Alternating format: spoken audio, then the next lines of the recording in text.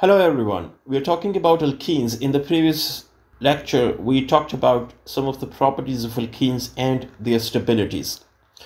The stability of the alkenes, now you know, is related to the structure of the molecule, which is dependent upon the level of substitution and the orientation of the substituents present on the carbon-carbon double bond. In this lecture, we will talk about a few methods through which you can prepare alkenes. So alkenes, as we have discussed earlier, are unsaturated molecules. The term unsaturation means that we can add something across the carbon-carbon double bond. So the reverse of that would be elimination. The reverse of addition would be elimination. So if we can add something to the alkene, we have to take something out of a molecule to form an alkene. And that is why such type of reactions are known as elimination reactions. And generally, alkenes are prepared through the elimination reactions. Now, these elimination reactions are of different types. One of them is known as the 1,2 elimination reactions, or we also call it the beta elimination reactions. Again, there are different examples of 1,2 elimination reactions. We will discuss a couple of them here for your understanding. The first one is dehydrogenation. Dehydrogenation means the removal of hydrogen or the elimination of hydrogen. It is actually the elimination or removal of a hydrogen molecule, that is H2. So from any saturated molecule, if we remove two hydrogen atoms from adjacent carbon atoms, 1,2 elimination means the removal of groups from adjacent carbon atoms. So if we remove hydrogen atoms from adjacent carbon atoms, that will create a carbon-carbon double bond, and so we will get alkene as a result. So as an example, you can see here we have a saturated alkane, a simple ethane molecule. If you remove a molecule of hydrogen from this ethane, now how does that molecule leave? H2 is formed of two hydrogen atoms. So one of the hydrogen atom is removed from this carbon, the other atom is removed from this carbon. That creates a double bond between these two carbon atoms. Now, this process occurs at very high temperature. To remove hydrogen from this molecule, you have to apply high temperature to get the alkenes. If you have a higher alkane, for example, a propane, and you heat it to appropriate temperature, then hydrogen atoms are removed from adjacent carbon atoms, and we have a double bond between these two carbon atoms. And as a result, we will have propene in the products.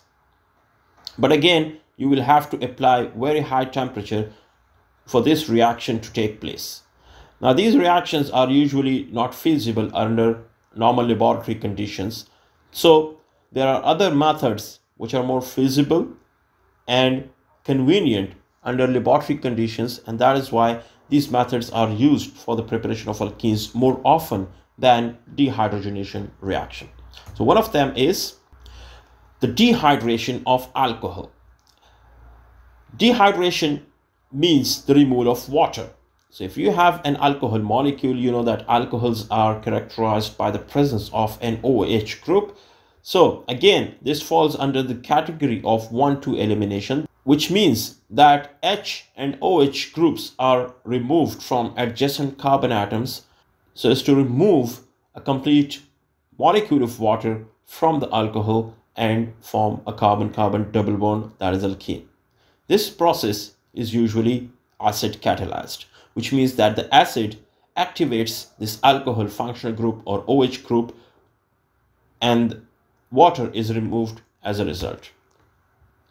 So for example, we have this primary alcohol, an ethanol molecule, and you treat it with a strong acid, that is sulfuric acid in this case, at very high temperature at 160 degrees centigrade.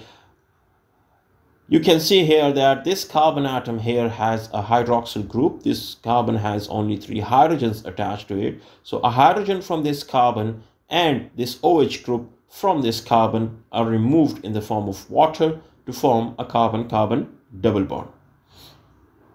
what happens in this reaction is that this oxygen is protonated by the acid. Acid provides a hydrogen ion to this oxygen. Now this species then becomes OH2 with a positive charge on oxygen that makes it a very good leaving group, and it leaves along with these bonded electrons, and as a result a hydrogen ion is removed from here, leaving behind the electrons to form a carbon-carbon double bond. And so this H is removed in the form of H plus, which means that the acid is regenerated at the end. And that is why we say that it acts as a catalyst. Another example of an alcohol that forms an alkene in the presence of an acid is the secondary alcohol 2-propanol.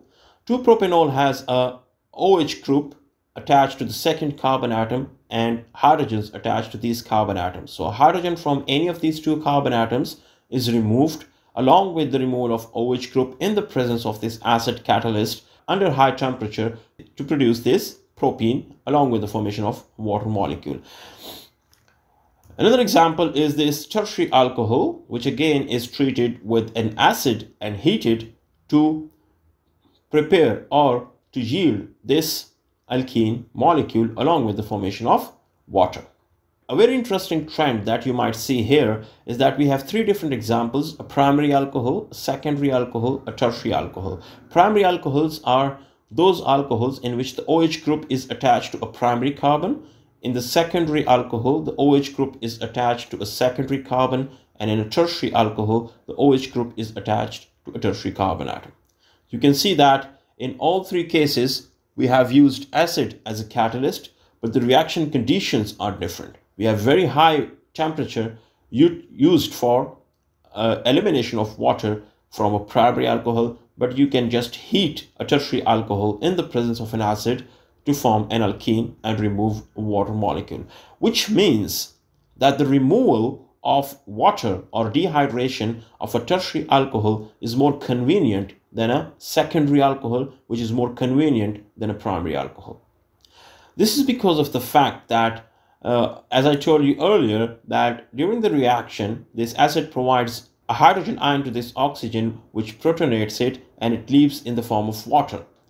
Now, when this leaves, a carbocation is generated at this carbon atom, or a carbocation is generated here, or a carbocation is generated here. Now, in all three cases, we have three different carbocations. Here we have the generation of a primary carbocation. Here we will have a secondary carbocation, and here we will have the formation of a tertiary carbocation. And you know that tertiary carbocations are more stable as compared to secondary, which are more stable as compared to primary. So when you are going to form a carbocation from a neutral molecule, the cation that is more stable will be formed more rapidly or more conveniently than a carbocation that is less stable. So going from tertiary to primary, this is the stability order or decreasing order of stability of the carbocations, and that is why the tertiary carbocation is formed quickly and more conveniently. So that is why a tertiary alcohol leaves or eliminates a water molecule easily than a secondary, which removes water easily than a primary alcohol. The third reaction, or the third 1,2 elimination reaction, is dehydrohalogenation of alkyl halides. Dehydrohalogenation means the removal of HX.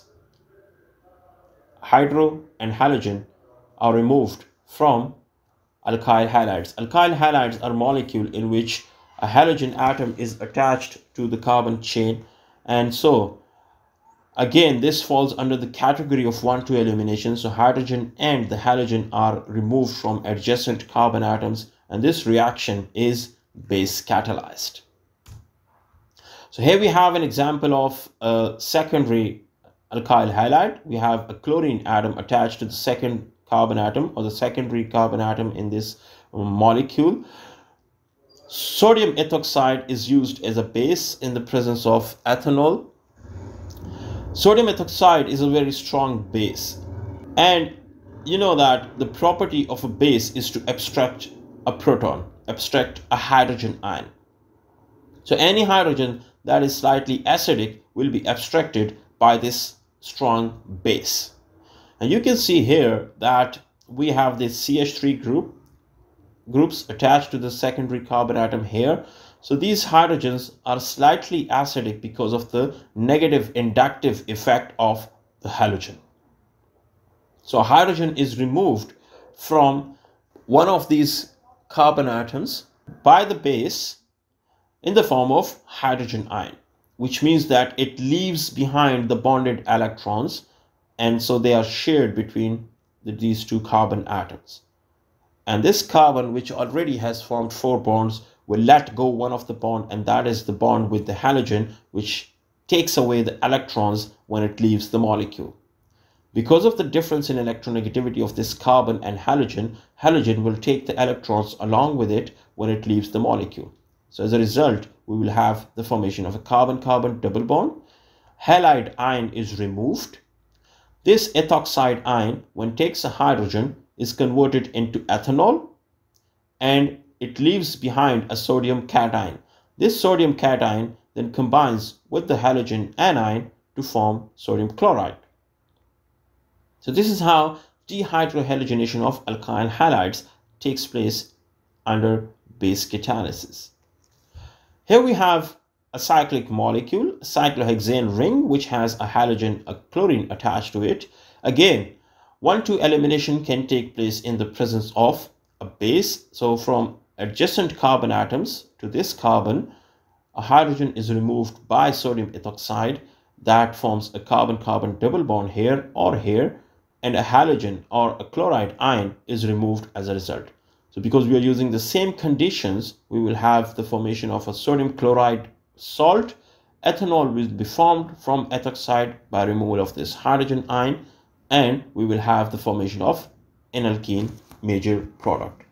So these are some of the reactions through which you can prepare alkenes in the laboratory. All of them are elimination reactions.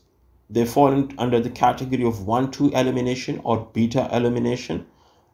And we have discussed dehydrogenation of alkanes, dehydration of alcohols, and dehydrohalogenation of alkyl halides.